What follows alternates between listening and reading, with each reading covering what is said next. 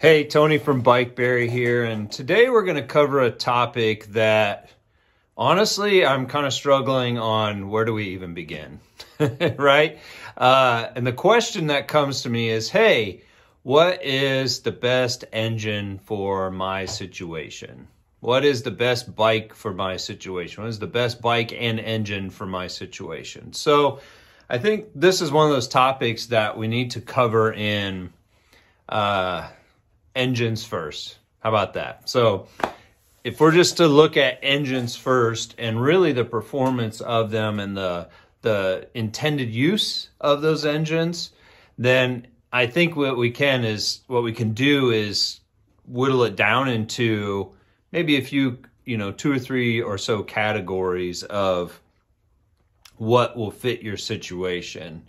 Now, as you can see behind me, I have the 2-stroke. Over there I got a 2-stroke, which that's going to be our performance test. That felt frame, it's a really good high quality felt frame.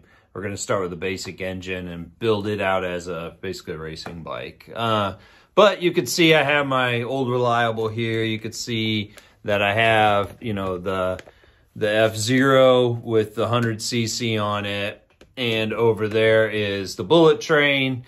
They all have a little bit different of a performance and a, what I would say is a way that I want to use them and a way that I found I like using them the most. So after that kind of long introduction, let's roll. So to start out, we're not going to go too deep in this part of it, but I believe it's the first thing that you need to ask yourself. What kind of bike should I use? What kind of bike do I like riding? What kind of bike do I see as a build that I want to spend time with creating, right? To create the bike of my dreams, so to speak, right? So if you look at what the options are out there and then what most people gravitate towards, then I would say they gravitate towards beach cruisers, like the Switz right here. So if you look at the Switz Cruise, it's really the perfect steel frame. It's designed, with the right proportions. Everything works out. If you look at our first series, the Build It Right series, then that's building a full bike all the way through, as a first timer. And so that's a good basic place to start that'll help you cut the learning curve quite a bit, and you'll learn a lot of stuff faster than, what most people do. Then the next thing is the tank in the frame, like the F0, which is the felt faker style frame, where the benefits of that, you don't have to mount a tank, right? You have the tank built into it. It fits pretty much any engine. There are some things it's a little bit tighter of an engine space in there because of the petcock is towards the back, towards the seat post, and I tend to run into that with the carburetor. So there's ways around that. But do you want that kind of frame? Is that the look you're going for? Do you want a road bike or a mountain bike type build because you're going to ride trails, I see a lot of people doing this and making it their trail bike. So big, like 29-inch tires and all that kind of stuff. So that's your first thing you need to answer is what kind of bike do I want to use? What can I see me spending time with building and riding for the use that I have in mind? So mull those over and what you believe is the right fit for you. So let's talk about terrain. What kind of road or path are you going to ride on? Okay, so if you look at my road out here, it's a half a mile of decently paved country road, got some twists and turns, a couple of hills. Then I get out onto a main road, which is a much nicer road. Yeah, it's got some of the sections in it where it's like thump, thump, thump, like things like that you have to deal with.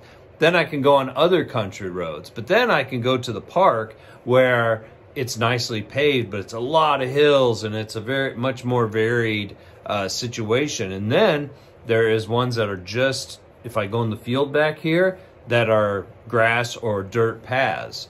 So you have to consider all of those. What are you going to ride the most? Are you going to be a trail rider? Are you going to be just a road? You're going to cruise around town in a small town? Are you going to cruise in a bigger city?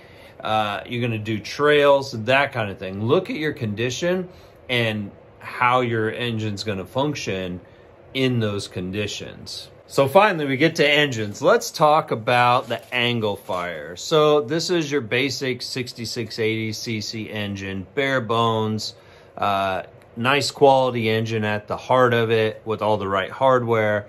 So this is for those who are looking for a two-stroke that I'm just gonna ride on the roads. Just gonna ride into town a little bit. Yeah, I may want to, keep it running, pulling up the stop signs, pulling my clutch, then pedal a little bit, roll the throttle back, pop the clutch, and I'm off and running again. I'm not gonna do a bunch of torque, heavy riding on the paths or, in the field or any trails or anything like that. I'm just gonna cruise in town and on the roads. Anglefire is the perfect engine for you for this scenario. It'll perform well. You can add modifications to it if you want over time once you get used to, running it, how it operates and everything. That would be my suggestion for this engine. Is a great starter just for regular cruising around. It'll do you well. So let's talk about the next level up from that in performance of, I'm just gonna ride in town, I'm gonna ride on the main roads, I got some country roads, I may hit a gravel road, but that's pretty much it. But I want a little bit of oomph and a little bit of reliability behind it. That's where I would jump right to the Stage 4. Now again, we have video I just put out on all the differences in the Stage engine kits, 1, 2, 3, and 4. But for me, if I was gonna choose one, I would jump right to Stage 4. And the reason that is because with this head, you get more cooling capability. You get the HP carb, which has automatic choke, things like that are convenience features that I really like. So for me in that scenario, I would jump right to the Stage 4 because right out of the box, it has done nothing but be amazing for me and long lasting. Okay, now expanding on what we just talked about, some people may say, you know what? I want more reliability than what a two-stroke offers. I know they're great and all, but I'm having to work on them more than I want to.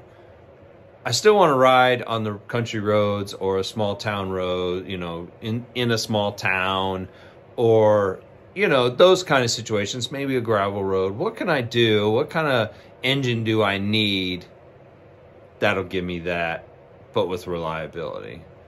That's where we go into four-stroke. If you look at four-stroke engines, this is all of your yard equipment, right? This is your lawnmowers, your riding lawnmowers and all of that. They're meant to run pretty continuously and not really have a problem. So let's look at our four-stroke engine. Now, you're not gonna get any of the performance and crazy top-end speed or tuning capabilities, expansion chambers, and all of that. But if you just want a solid running ride, you can't beat a four-stroke. There's people that are diehards over them. And they're like, nope, I just love the ease of it. I can hop on it. It starts, I can go. It runs, it idles well. It just does all of the things. So for you who just want to ride like that, four-stroke is the answer. And that's something we're going to get into this next year, is a lot of four-stroke installations. So there is more torque for it. Obviously, riding lawnmowers use them, right? So there is more torque capability. So you could use these on trails, things like that. That's something we'll get into, and I'll give you a firsthand experience, from myself when we arrive at that point. But there's so many people who are in this category that love them and wouldn't trade them for anything because of the reliability. So if you're looking for a nice, reliable engine that'll just keep cranking as you ride around and do your thing, you can even stop at the regular gas station because you're not having to mix oil or anything, four-stroke is your engine. So let's talk about something that I feel is a middle ground between your Stage engine kit, two-stroke, and your four-stroke engine. That would be the BT100 here, and also the Bullet Train, which is a 80cc engine, but it has a centrifugal clutch and a performance level very different, in my opinion, than any of the Stage engine kits do. it just feels like on a different level. So I could see myself putting a bigger sprocket on the back and it actually doing pretty well on trails and things like that. I have bikes to, you know, that I'm going to leave them on, so we'll be able to do those tests in the future. So I'm speculating a little bit here, but from what I've ridden it's definitely bridging that gap. Now, the 100cc engine, as I've said in other videos, feels like a broken in, well-running 80cc engine. Okay, again, there's not any modifications available to it, something we're working on, we're talking about, but it has a clutch lever, and it's something that I feel like, man, you could change the sprocket out in the back, and I think it'd be a pretty good trail bike because it has some oomph, it has some torque. These two, I feel, are kind of on par with one another and are something to consider. Do I want kind of the best of both worlds? Do I want to have a really good street riding bike, but then also hit the trails with it? I think the Bullet Train and the BT100 could be your answer. So I would definitely take a shot on ordering either one of them. Depends on what you want here. The differentiator would be, do I want centrifugal clutch or do I want a manual clutch? Because that'll be takeoff and things like that, right? Centrifugal clutch is a little more cushy. But those are something to consider as bridging the gap between 2-stroke and 4-stroke. Both great engines. So let's talk about the odd ducks on the site. That would be the lock and load friction drive 4-stroke engine. So this mounts right over the wheel. The gas tank is on it. Everything is on it. You just mount the engine right over the wheel. A little wheel rubs against your tire, which can be up to a 3-inch tire, and you roll the throttle back and it propels you forward. So it's something that I'll get in the future to play around with, but I think it's one of those things that if you mounted it solidly and you just wanted to cruise around, I bet it would do a pretty good job with minimal mechanical effort. You know, you're really just focused on making sure it's mounted directly over the wheel and that it's not going to come off of there and that it gets good contact with your tire and you'll be rolling. So that one's an interesting one for those of you who want to try something that is not a new idea. It's been around a while, but it's just fun. It's different. It's not making the whole bicycle a, you know, quote, motorcycle, right?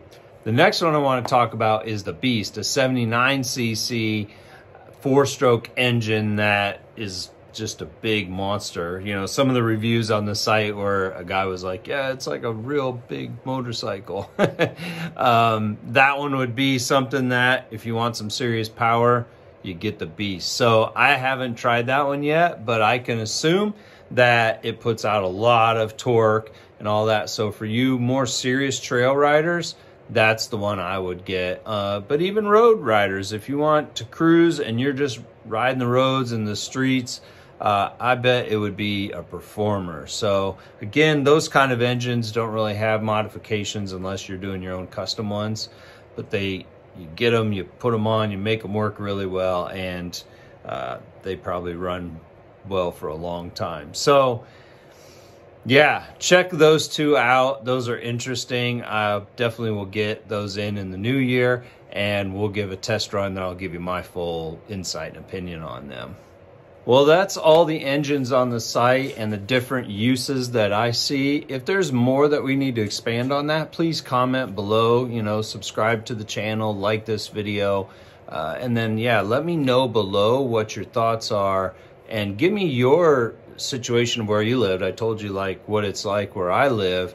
Where do you live? And then how can we make the right combination of parts, engine, bicycle, tires, all of those things to fulfill your riding needs in your area. So let me know below. That would be awesome. Then we can do future videos on expanding this. So thank you for watching. I hope this helps you understand which is a good fit for you in the engines and even the bicycles and all of that. Thank you for being a part of the Bike Berry family. We appreciate you. Let's roll.